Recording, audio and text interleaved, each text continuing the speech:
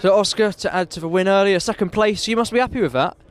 Yeah, obviously starting from fourth, it was a lot more of a challenge. I didn't get the best of starts I was hoping for, but I knew if I just stuck behind in the race, it was a short race, so if I just kept the pressure on, my tyres weren't really going to wear, with a race this short, so just go full attack at the start and yeah, managed to pick up a place, which is nice.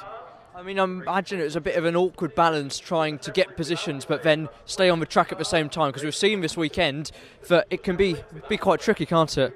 Yeah, it's such a narrow track, and obviously you're doing your best to get past as quick as you can, but it's really difficult at times, so you've really got to plan ahead and try some risky moves, but it paid off in the end, so yeah.